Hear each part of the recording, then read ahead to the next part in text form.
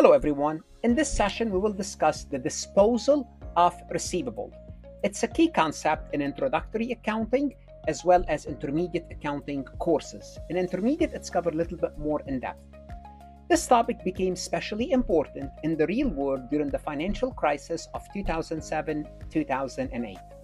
In this session, we will break down the basics of selling and pledging receivable and explore the significance of this method in real-life financial practices. Just basic stuff. This is not intermediate accounting.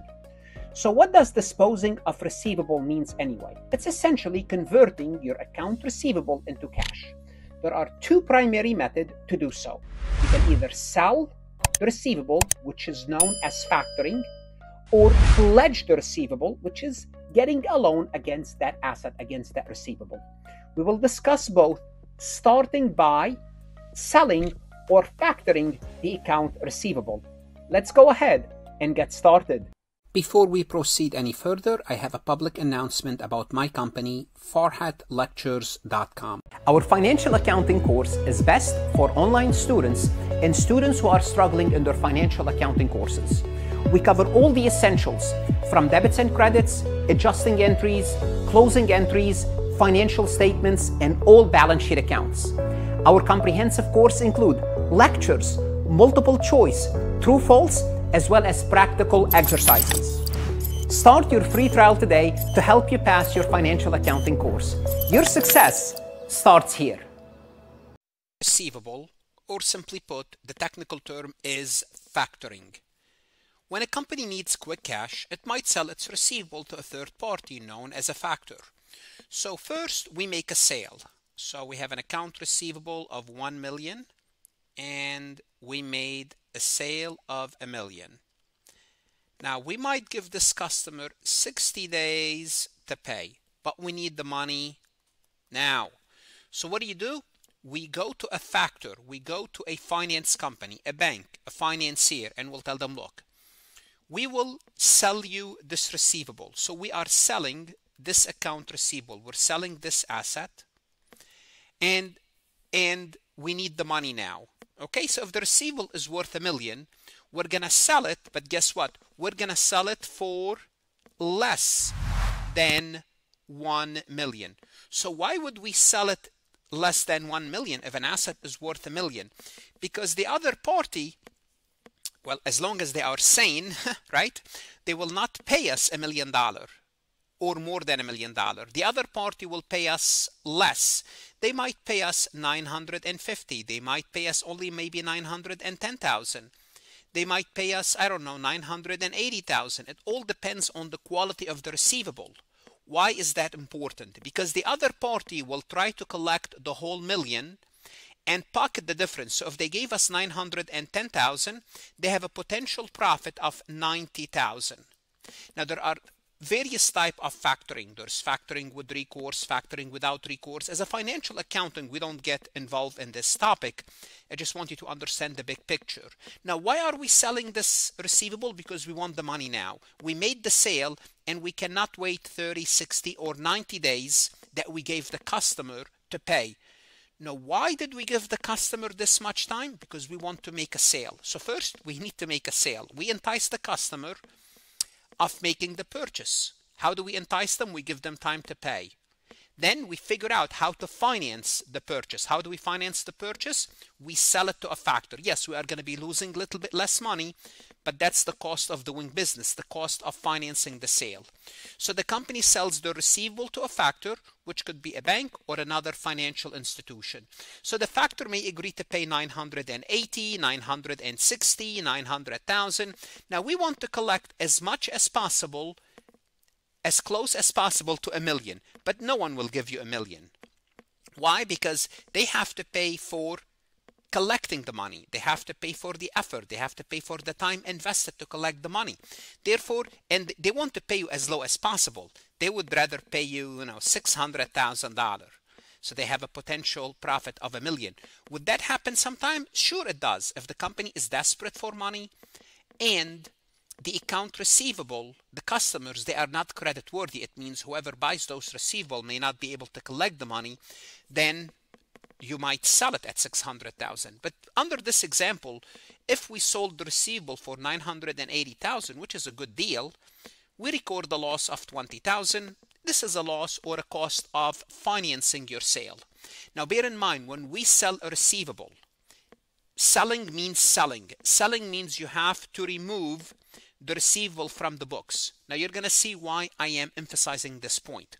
So when you sell a receivable, when you factor a receivable, you remove it from the books. In other words, that receivable, that 1 million of AR is credited for $1 million, and the receivable is gone. The receivable is removed. The asset is removed from the books. Another way to raise money through account receivable is pledging. What else can you do with your receivable? Rather than sell it, you can pledge it.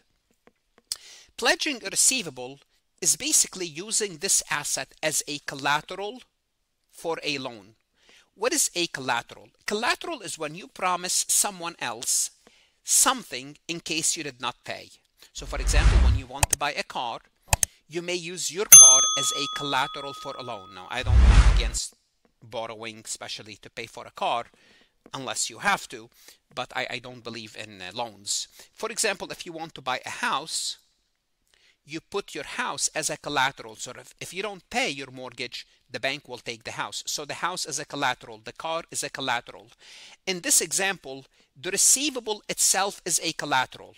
Now bear in mind, in contrast to selling the receivable, you are not removing, without removing the receivable, you are not removing the receivable from the balance sheet. So the receivable will stay on the balance sheet, and this is an important point for you to distinguish between pledging and selling.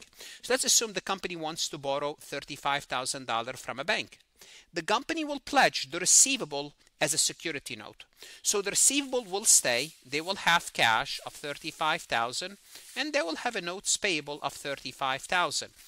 You don't touch the receivable. Now what you do in the notes of the financial statements, what you will do is you will disclose this information. Disclosing means what? Means you will tell the users that you have this receivable pledged, so they know this asset is pledged. So they know that in case something happen, the bank will take over this receivable. So this receivable is pledged. It's not really the company owes it to the bank in case they did not pay. So if the company fails to repay the loan, the bank or whoever gave you the loan, they have the right to collect the money from the customers. It means you don't get the money. The bank or the finance company that financed this loan will get the money. So the journal entry for pledging would debit cash and credit loans payable or notes payable while maintaining the receivable on the balance sheet. Again, I'm going back to the balance sheet. In pledging, you keep the receivable. In selling and factoring, you remove the receivable. Two different things. In both situations, you are using the receivable to raise money, to bring money to the business. Now, why is this important? This is important because during the financial crisis of 2007-2008, it doesn't have to be the financial crisis, but it happened during the financial crisis, where companies utilizes this strategy to fudge their books, and specifically a company with the name Lehman Brothers, which is, it's gone, but that's what they did. So the distinction between selling a receivable and pledging a receivable is critical. Why? During the 2007-2008 crisis, Lehman Brothers blurred this distinction to improve their financial statement position. Now, specifically, Lehman did not have a receivable. Lehman had other assets. They had financial assets. They had financial instruments. Specifically, something collateralized debt obligations, or CDOs. What are those CDOs? Well, those are assets. So think of it as Lehman had collateralized debt obligation, which is an asset. Think of it as a bond, as an investment. So what they did is to raise money, they pledge those poor quality assets, those CDOs, but reported them as if they sold them to avoid recording a loss. Now, why is this important? Because if you have assets like CDOs, just call them assets, or some sort of a financial instrument, it means a financial asset. what's going to happen to this financial asset? You have to write it down or you have to write it up. It means if it lost value, you have to take a loss. If it went up in value, you could also record the gain, an unrealized gain and unrealized loss. Now, receivable the same way. If you cannot collect the receivable, you have to write it down and take a loss called and receivable called bad debt. So what Lehman did is this. They took those bad assets, those poor quality assets, and what they actually did, they pledged them. They pledged them. And when you pledge them, it means you have to keep them on the books. You still owe them. And if you owe them, you have to write them up or you have to write them down. Well, and if they're poor quality assets, you have to take the loss. And the losses were so large that it will wipe out Lehman.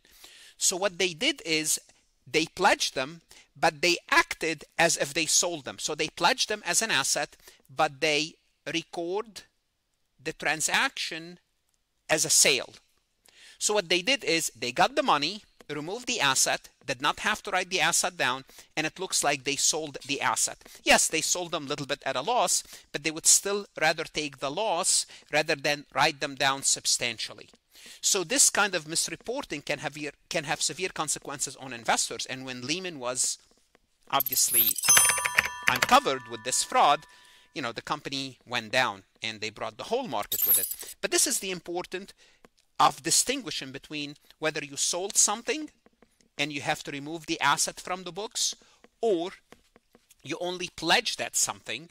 It means you keep the asset on the books, and if you have to keep it on the books, there are other things you have to do. In the case of Lehman Brothers, write down the asset, and write it down a lot because those assets were really poor asset. Means poor quality asset because they were backed by mortgages, that those mortgages were not good, but Lehman tried to make them disappear from their balance sheet so they don't take the unrealized loss. At this point, what you should do is go to Farhat Lectures, work multiple choice, true-false questions. Again, this topic is covered more in my intermediate accounting course at a deeper level. Factoring with recourse, factoring without recourse, how to prepare the journal entries. We don't do this in this course. Invest in yourself, study hard, and stay safe.